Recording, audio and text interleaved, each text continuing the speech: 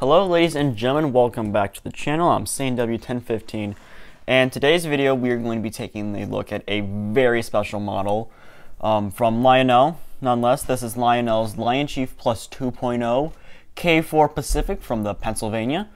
So without a further ado, let's take a look at this absolutely fantastic model. So starting up at the very front of the locomotive, here we have a very nice pilot. It's a more streamlined design. It was so I believe this style of pilot was more commonly seen on later K4s, like after World War II and such. And the detailing in this consists of mainly just, I don't know how well you can see on this side, but there are, don't focus on my hand. It consists of some air hose detail and the dummy scale coupler right here. This coupler is not able to be removed, so it does not include a scale dummy coupler. Stop focusing on my hand. Let's see. Moving up the engine, we have steps on either side of the engine here. Moving up the smoke box door, we have nice grab iron detail, and we have nice smoke box door detail with the latches and clamps and such. And we also have a very nice keystone number plate on the very front of the engine. I don't know how well you can see it. You gotta freaking focus. Nope, it says 5400. I can tell you it says 50. I can almost guarantee you it says 5400. I'm looking at it right now. So moving up from that, we have a very nice. We have the engine's headlight up here, which again, another thing that I say the headlight extended over the front of the boiler was something that was more prototypical of the earlier K4s before World War II. As after the war, later K4s, they had the location of the headlight and the dynamo basically kind of switched, with the headlight immediately in front of the smokestack and the dynamo on a platform extended over the boiler. But I'm not going to complain. I honestly kind of prefer this style anyway. So we have a very bright LED headlight. The number boards on the side of the headlight do not light up. But aside from that, it's very nice. Alrighty, moving down the engine, we have more grab irons which run the length of the boiler all the way back to the cab. So up here we have our dynamo, right immediately behind the headlight. We also have our smokestack. We also have the engine smokestack, which if you prefer, which I've mentioned many times that I don't like smoke fluid. I just don't like smoke fluid. But if you prefer, you put a few drops of smoke fluid down the stack, and the engine does have fan-driven smoke, which I have tested, and I probably will end up testing it again at some point. But so back here we also have the engine's bell, which you can swing. It's very nice. You can do a 360 if you wish. Very nice. A feature with I always love this when the this engine has a builder's plate. Right here, Juliana Shops, K4. I do love, it says 1924 right there. See, I always love it when these engines come with builder's plates. I always love the little attention to detail and such. So let's move on to the rest of the engine. So now we're looking at the locomotive's running gear. As you can see up here, the engine has very nice die cast pistons. And the engine also has very nice running gear. It looks very elegant, very classy when the engine's running. So yeah, the engine's running gear looks very nice when it's running. Up here we have some plumbing detail. I believe that's supposed to be some greasing detail. More plumbing. We have the air compressor, which is molded into the engine's main body. We have a tank back here, and we have some firebox detail over on this side. Moving on to the rest of the engine's boiler, we have our sand dome and our steam dome back here. You can't see it, but on the other side of the steam dome, there is a little whistle right over here. Moving back, we have the Bell Pair firebox. The Bell Pair firebox, which was iconic not only to the K4s but many other steam locomotives on the Pennsylvania. You can see the rest of the grab irons. So you get another look at some of the detail. We got the running boards, the compressors, more firebox detail. I also believe these safety valves are brass. I do believe that there are actually a multitude of brass parts on this engine. I forget which parts are and which parts aren't brass. I think like maybe the pilot, the stack, and a few other parts I don't exactly remember. But so let's move on to the rest. Alright, here we are back at the engine's cab, and so you can see one of the reasons I bought this locomotive. So I bought the 5400 because I really liked the pinstriping on this one. I am a sucker for pinstriping of any kind. And so I thought the pinstriping looked very nice when I saw in the catalog, and quite frankly, it does not disappoint here. I love it.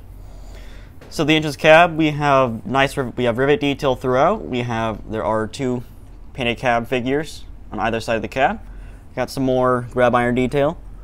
Like I said, we have the very nice pinstriping around the number, which is printed very nicely. No spillage or anything like that. So we got some more detail down here. Don't exactly know what that's supposed to be representing. I don't know how well you can see it, but we can see the trailing truck right below here. And so with that, I will let you take a look at the inside of the engine's cab. Alright, so now looking at the engine's cab, you can see we got a little bit of backhead detail. It's nothing too much, nothing fancy, but it's still nice. Like I said, you get a better look at the 2 cab figures, and the engine also has a lighted flickering firebox, which is very nice. I enjoy it. You can also see the 8-pin drawbar, which is used to connect the engine to the tender. And speaking of the tender, let's move on to the tender. So once again, we can get a brilliant look at all the amazing pinstriping along the tender. Once again, one of the main reasons why I bought this locomotive. So throughout the tender, the tender is covered in good rivet detail. Once again, the pinstriping is very clean, very crisp. So is the writing in Pennsylvania. Very well printed, very legible, no spillage, nothing like that. And also, we got 2 die-cast trucks, and on the rear truck there is an electrocoupler, which again, another reason why I love these Lionchief Plus 2 engines. They got all the bells and whistles, you know. All right, so now looking at the very top of the tender, we have what is probably the nicest coal load in my collection. It's a real coal load, I believe, and it's without a doubt probably the nicest coal load I have in my entire collection. It is very realistic, has depth to it. I love it. The texture feels good as well. Absolutely amazing. You can also see there are some more rivet detail and more pinstriping detail along the top of the tender. Again, still a reason why I love this engine. Alright, so now looking at the very back of the tender, you can tell along the top of the tender here, we have very nice rivet detail. We have a ladder going up here. We also have some water hatch detail, and this is, it does not open, it's molded in, which is okay. Now along the back here, we have more pinstriping, some more lettering right here. It says PRR. We also have a ladder along the back of the engine. And we also have a little plate here, and I don't know how well you can read it, but it says number 5400 K class K4. So that's very nice. We also have some ladders on either side of the tender, and we also have our electrocoupler, which I will demonstrate here in a minute. Alright, so now that we have taken a look at all of the engine's details and such, I'm now going to demonstrate the engine's sounds and a little bit of its mobility and whatnot. So let's jump right into that. Alrighty, now that I have the engine all powered up, you can see what I mean. We have our very powerful headlight. I don't know if I mentioned this when I was going over the engine details, but the locomotive has two lighted marker lights on either side of the boiler, which you can see right there glowing green. And you can kind of see it there in the very back. You can see a little bit of the firebox flicker, which I'll show in a second. So first, let's go over the engine sounds. So here is the whistle.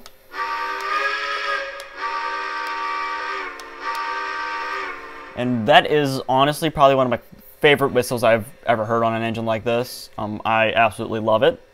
And so here is the engine's bell.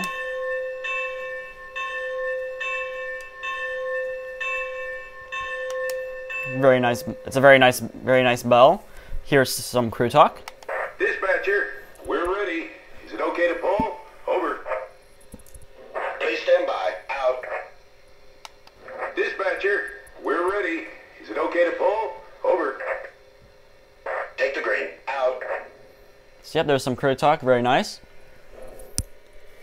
So I don't exactly know how well you can see in there, but you can see the firebox is lit. It's flickering, it's doing its job. And also, when the locomotive is stationary, there is a cab light. It does, however, turn off when the locomotive is in motion, going from either forwards or backwards. So yeah, there's the firebox flicker.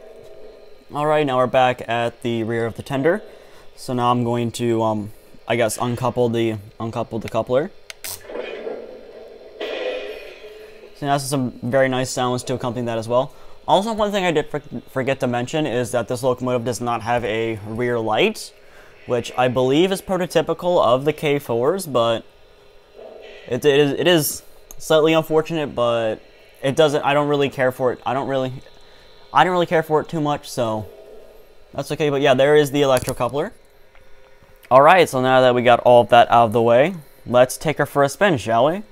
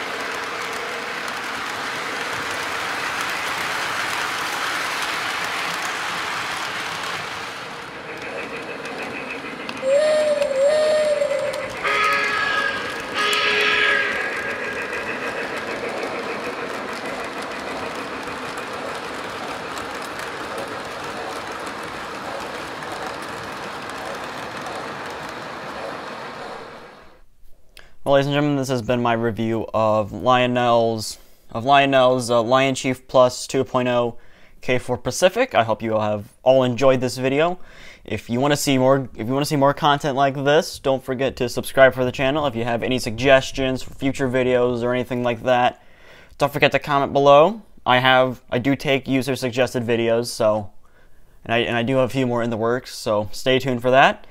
So, again, subscribe to the channel, leave a like on the video. This has been CNW 1015 signing off. Have a wonderful rest of your day.